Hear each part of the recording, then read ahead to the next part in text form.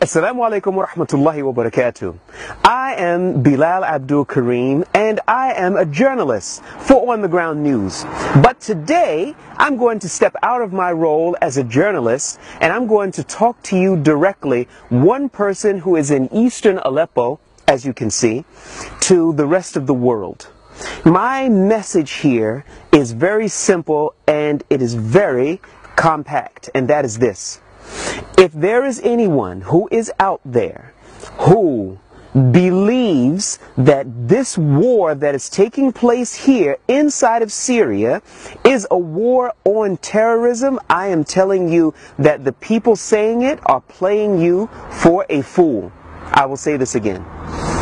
Anyone out there who hears someone saying that they are attacking Aleppo because they are going after Jabhat Fatih Sham or Jabhat Nusra or some terrorists, know for a surety they are playing you for nothing more than an abject fool.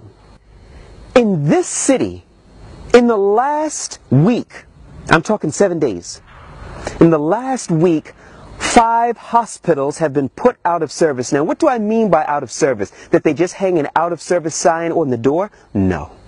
What I mean by out of service is that the hospitals have been blasted to powder, killing both patients and doctors and children and women and anyone else who happened to be in the area at that time. That's what I mean when I say hospitals here have been put out of service. They have been targeted by barrel bombs, missiles, and grad rockets.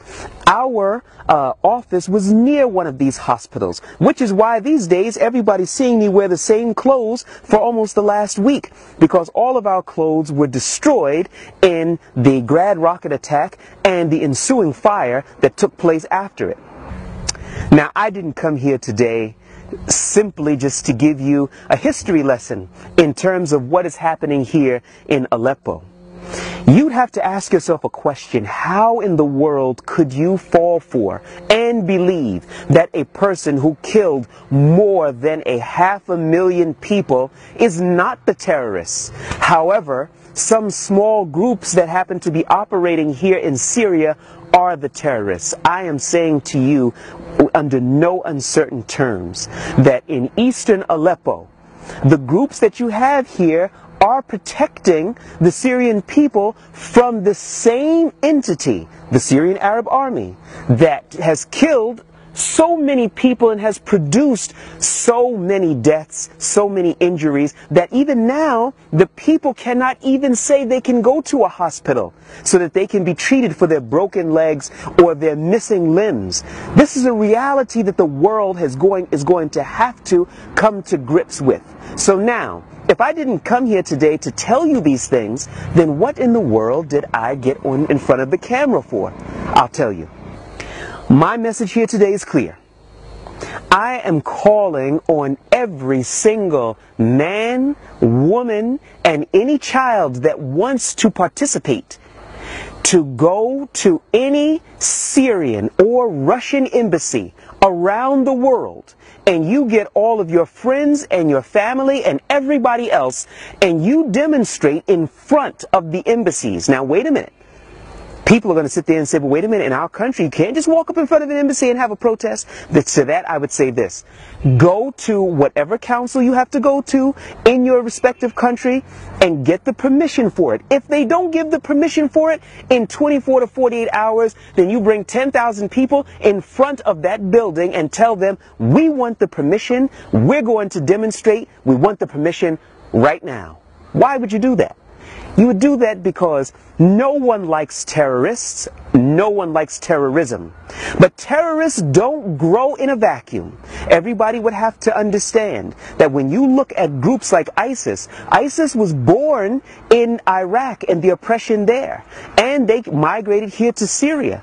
So I see them, these people are terrorists, but everybody knew that the Americans were oppressing the Iraqi people, and therefore they did nothing. And now you have ISIS. So I'm saying to you, if you're serious, if you're really serious that you don't want a terrorist attack to happen to you or to your family members or to anybody anywhere around the world, it is incumbent for people like you and me and everybody to stand up to terrorism. And if you can't say that Bashar al-Assad, who has killed more than 500,000 people, has displaced half of the Syrian population, and has done all that they're doing here right now, if you cannot call him a terrorist, then I would have to say that something is severely wrong with you. I'd like to just introduce to everybody, before I do go, my little companion.